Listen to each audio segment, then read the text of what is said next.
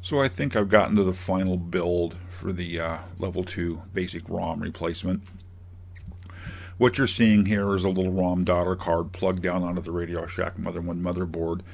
One thing you'll notice is there's no ROM on the top of the package. That's because the ROM is mounted on the other side of the board. There's a notch here to clear that mounting pin. And there's a dip hitch switch here that allows us to select various ROM images. Let's look at the board in a little more detail. One other quick note is the A11, 12, and 13 address pins are brought in on this little connector here, making it easy to remove this board. So if we look a little closer, here again we can see the connector for A11, 12, and 13 and the 3 wires that bring those signals into the board. Of course, the locations of those 3 connections on the board. So to put this together, what I did was I removed the original 2 ROM sockets. So there was Z33 socket sitting here and Z34 socket sitting here. I then used a couple of rows of wire wrap pins because these had machined metal contacts or high quality pins, and I basically just put them in the 2 outside edges. This left this gap here in the middle of room, so when the daughter card is inserted, the flash memory can sit down in here, and that created enough room that when this is in the case, it's not touching the back of the case. Because in essence, this row of pins are replicated right here, and this row of pins are replicated right here, I can pick up the signals, just as you see demonstrated here. If we take a look at the card, on the back side, you can see the flash memory and its socket. You can see the 2 rows of pins here that plug down into those wire wrap sockets on the motherboard, and you can see the point-to-point wiring I did. Wiring this was kind of difficult because the pinouts are kind of funky. By funky, what I mean is because this device is on the bottom of the board, pin 1 is here on the bottom of the board for this device, but pin 1 for the Z33 socket is over here. So it made keeping in my head how the wiring was to be set up interesting. So another view of the little adapter board here again, and another view. So in this picture, I've got the adapter board sitting upright. This row of pins would plug in here. This row of pins would of course plug in here. Another view of the same thing. The little white connector here for going into over here to bring in A11, 12, and 13 is there. It doesn't show up well in this picture, but something to note is these pins are bent slightly inward. That's because the spacing, let me step back to that photo, actually this photo will work. The spacing between these 2 sets of pins is not exactly on 0.1 centers. It's a little bit narrower than 0.1, and so although it doesn't show in the picture, these 2 connectors and the pins are bent in slightly to make up for that slight bit of difference. If I was to do a printed circuit board, I would capture that positioning, perfectly. It'd be on about a 0.05 offset, so it would plug in solidly.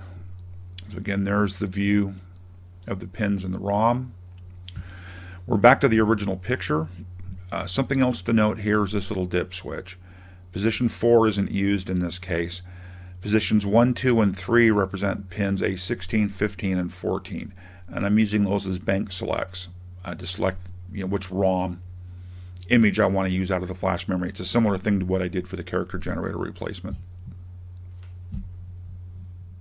So this is a little diagram I drew up to help me wire the card. The pinouts here are from the back side of the card, the side without the connector pins or the flash memory socket, as if you were looking down through the board. And this is what I tried to say a little bit earlier. The pins that go down into the Z33 and Z34 sockets, of course, have a normal pinout. However, because the flash memory is mounted upside down in there, its VCC becomes in this upper right-hand corner.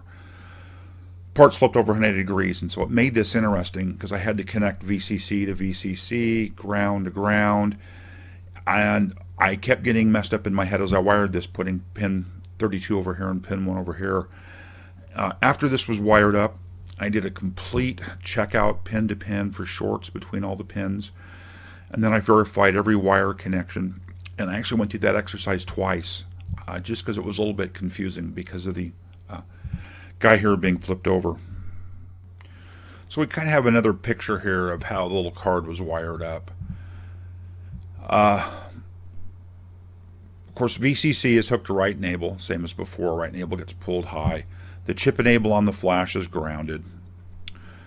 All of the pins here that don't have colors coming off of them are picked up from the Z33 and Z34 sockets and wired appropriately.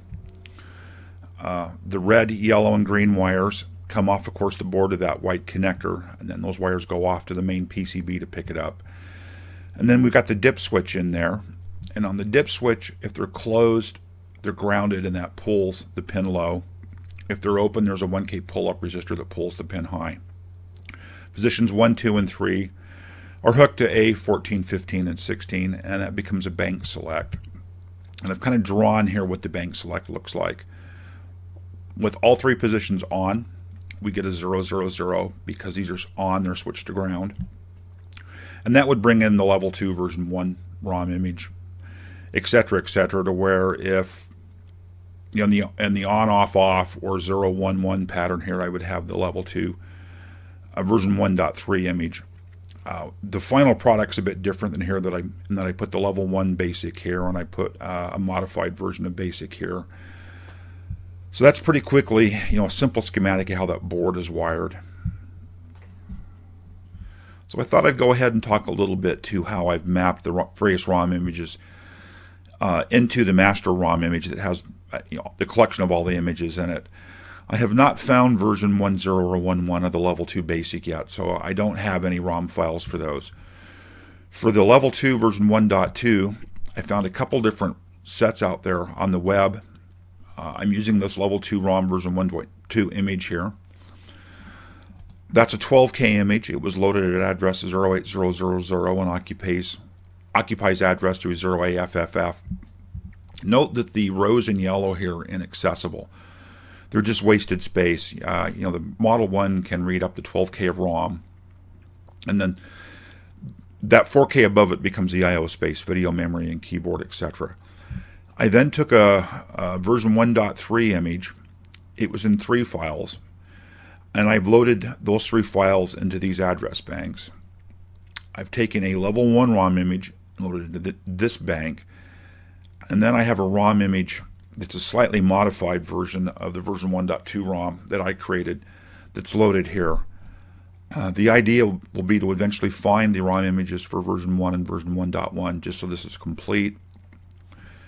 And I've still got potentially 2 other banks here that could have other variants, whatever inside of them. So there's kind of a view of the memory map as I've laid it out. So let's go ahead and look at the mods that I've made here to the system. Both of the original ROM sockets have been removed. I've used a wire wrap pin with a machined socket to it, so they're a high quality socket, only in the 2 outer positions, leaving the inner positions open. So this would have been 1 socket here and 1 socket here. In this configuration, I'm still picking up all the pins because I'm on the 2 outside rows, so I've got all of the same pins available. The next piece is the daughter card. So the daughter card's got some pins on both sides that connect to those wire wrap sockets. It's got a 29 F010 flash memory in here. The daughter card plugs down in this direction, and if you notice, what's happened here is the flash memory is on the other side of the card, and that's kept the height here low enough that this assembly will fit into the case of the computer. It'll fit in there with plenty of clearance left. The original design for this, it was so tall that I couldn't get it down into the case. Let me check and make sure the pins are aligned correctly.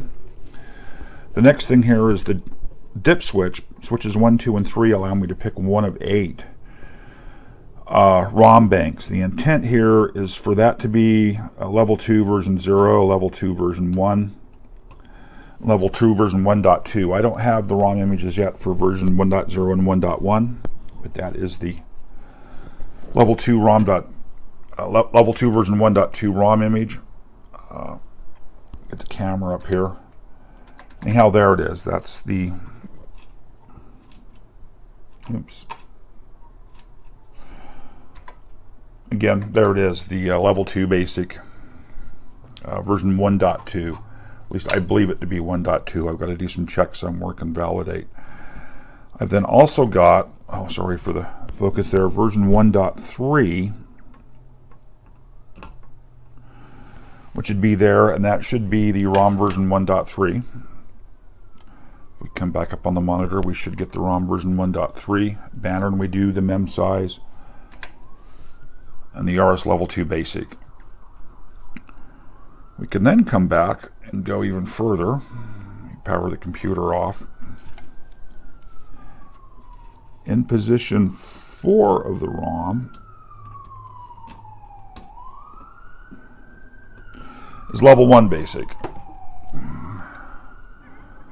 So bring it up, and we should have level 1 basic. And there it is, level 1 basic. And finally, I've got occupying, oops, sorry about dropping the camera, in the next ROM position, I have my modified level 2 basic. Swing the camera back up, and this should be, I've not actually tried this position yet, but this should be my modified, and there it is, the Shadowtron blog level 2 basic. So this really is kind of a quick demo of the final state of the design. You've seen this evolve through a number of iterations.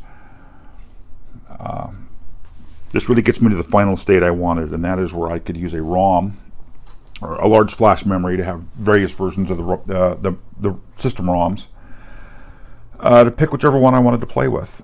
The next little bit here just to point out is this system does have the character generator ROM here that I believe has, yeah, that one has both the old ROM and the new ROM as well in it. So it's got the old lowercase ROM and the new lowercase ROM, and again you can pick it from the dip switches down here. Anyhow, there's the demo. Thanks for watching.